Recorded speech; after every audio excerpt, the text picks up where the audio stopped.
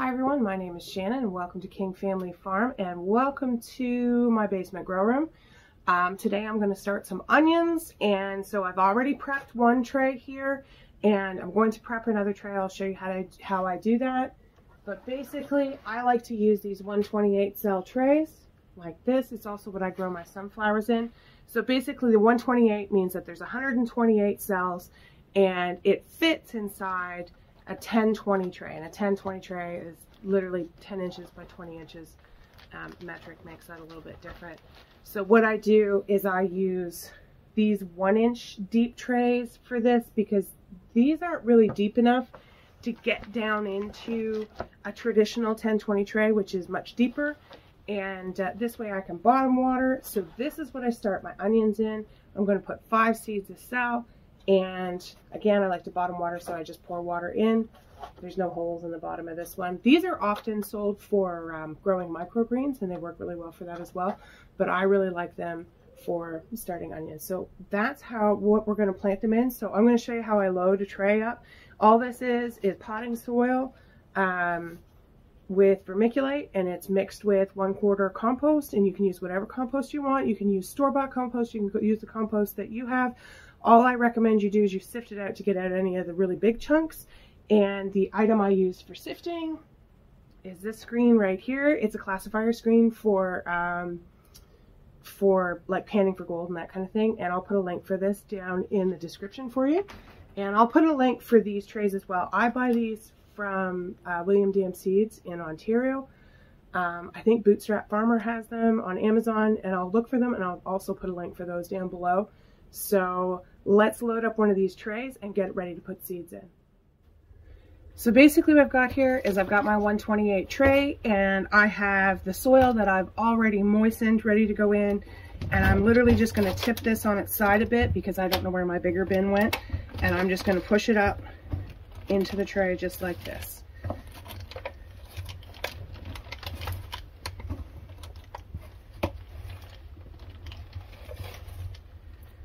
And you can see I didn't sift this very well. This is the kind of stuff you want to sift out, like the twigs and that. They're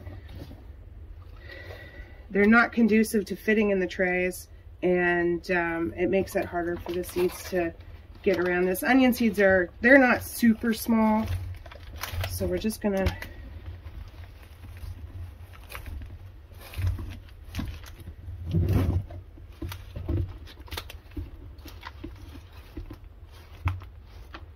So this is just recycled potting mix. I reuse my potting mix. I don't see the point in buying new potting mix every year. So we've just turned the tray around.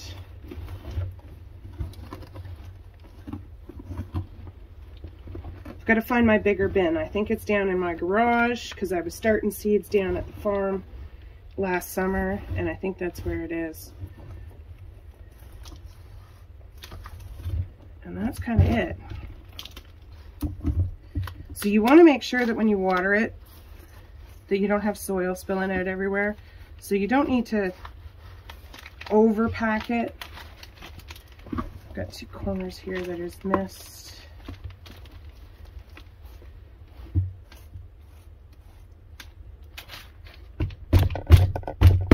And I'm just going to tap it a little bit. You can see that one doesn't have a lot of soil in it. But there we go. So that's it. That's how I fill a tray. Usually I use a bigger bin with a lot more soil pre-mixed, but I just wanted to get this done today, so I thought I would show you what I was doing. And I mean, there's no real, you can do whichever way works for you. This is just how I do it because I'm indoors. So this works really well for me. So that's it. And so we'll get a 10-20 tray to put under this, and we'll put some seeds in it.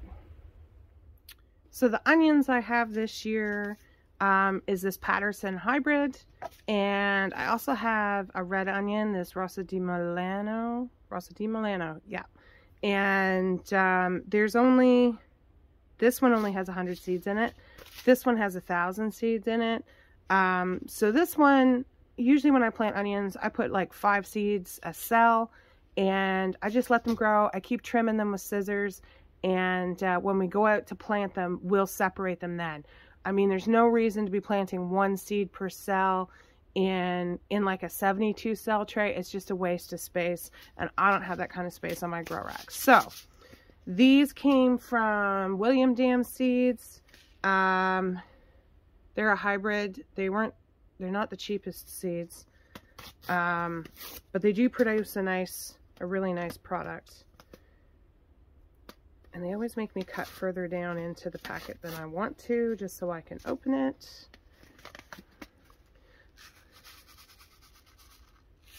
And that's what they look like. And these have a, just like a little bit of a coating on them. Mostly it just helps me see them better. So we're just going to plant 1, 2, 4, 5. 1, 2, 3, 4, 5. So it's about the right time to be starting onions here. We're in New Brunswick. We're zone 3B. I like to be able to put out a good size transplant.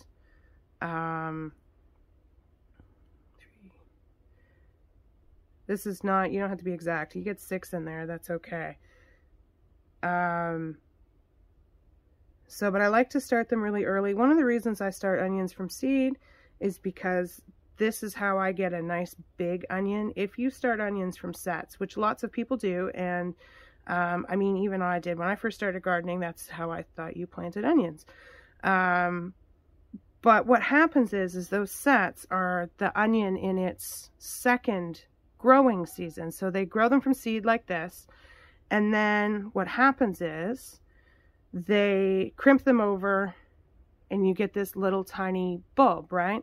And that's what you're buying at your local hardware store or your local farm store. And they work just fine.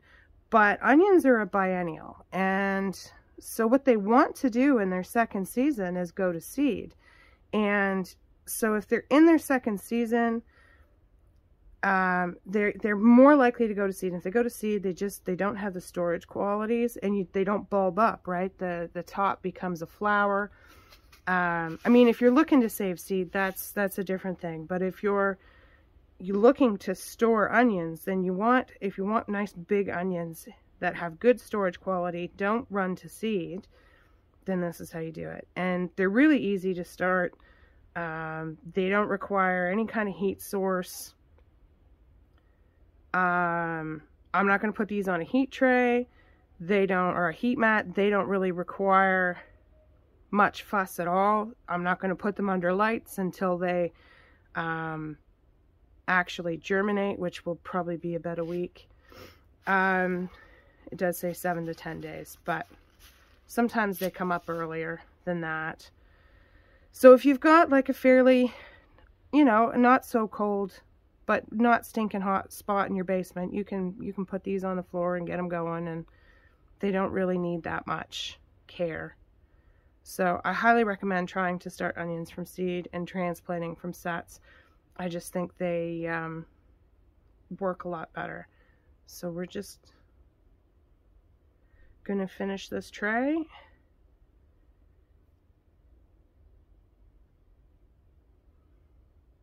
Oops. I kind of like the coating they put on these because I can actually see what I'm planting. Onion seeds are actually black, so they kind of disappear on the soil.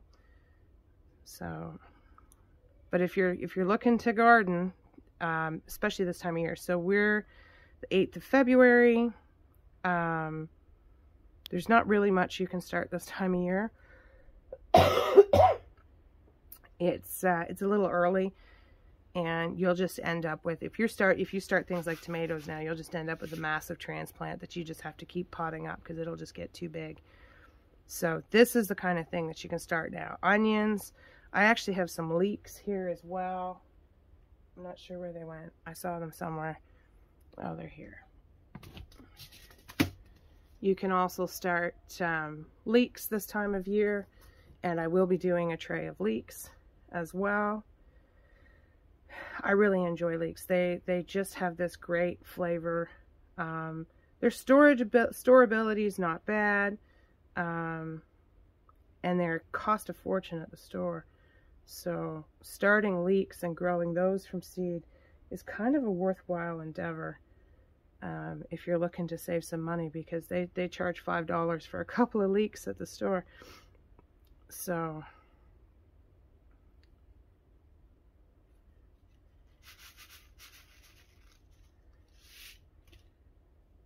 hopefully, oops, that's a few too many there.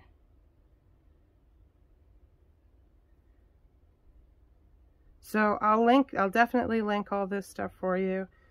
So you can, if you need to pick up some seed starting stuff. I mostly start things in soil blocks. It's my preferred method, but for these, soil blocks is just too much of a pain for these. So I like having the trays for these. I also use these for my sunflower starts, so because I am a commercial cut flower grower, so I start all my sunflowers indoors, and that way I'm not fighting the birds with my seedlings. So because usually the birds will go right behind you and pick up your sunflower seeds as you put them in the ground. So, and they love those sprouts when they first come up, but they tend to leave the transplant alone. They're not super interested in that. So, all right. So that's that. And I'll just show you, I'm just going to push these in. So all I'm going to do is just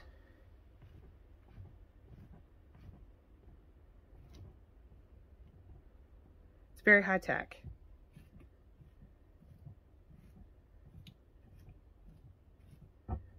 So that's why you don't want to pack your soil in too tight. Usually I just push them in, and then I'll actually give this tray a water from the top, and that'll cause the soil to fill in a little bit. And then from then on I bottom water. So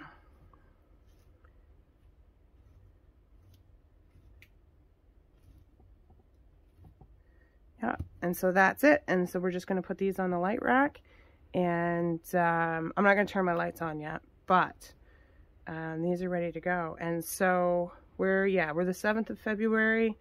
I will be looking to plant these out right at the beginning of April.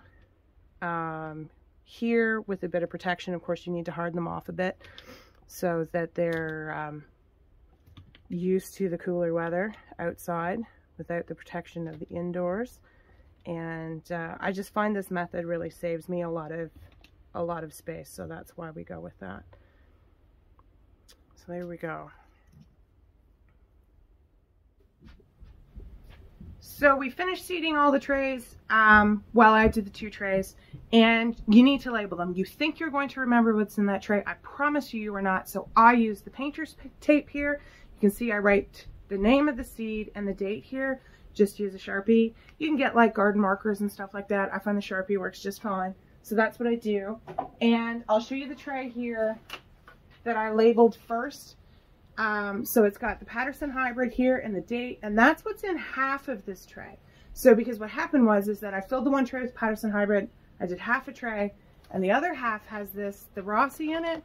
So you can see I've got a mark that says this is where I started the Rossi, and the rest of those is where the Rossi is. You need to mark that. You're not going to remember. Now, these are a red onion, so it's going to be a little more obvious, but if you were mixing 2 that were yellow, you wouldn't notice it, and you wouldn't know. So normally I don't mix my seed trays. It's either all one or only half a tray, and I don't mix them. But because they're both onions, they're going to be in there a long time. If they don't germinate at exactly the same time, it's not a big issue because I'm not putting these on a heat tray, so I'm not super concerned about it. So I've got this. We're going to do the next tray here, and I like the painter's tape because it comes off nice and easy. And we're just going to wipe this a little bit, stick it on there, and that's it, guys. We don't have to do anything else. I'm going to find another one of my 10-20 trays for this tray, and I'm going to water these from overhead so that you can see here it's kind of dented in. So what happens is when you water from overhead at first, it'll fill those in a little bit for you, and then from then on I'm going to bottom water, and I'm just going to use that. So, and I like the trays. I like to bottom water because I am growing in my basement. I don't want water running all over the place. I don't want it running onto my lights. So that's it. So don't forget to like, subscribe, and share, and we'll see you here next time on the farm.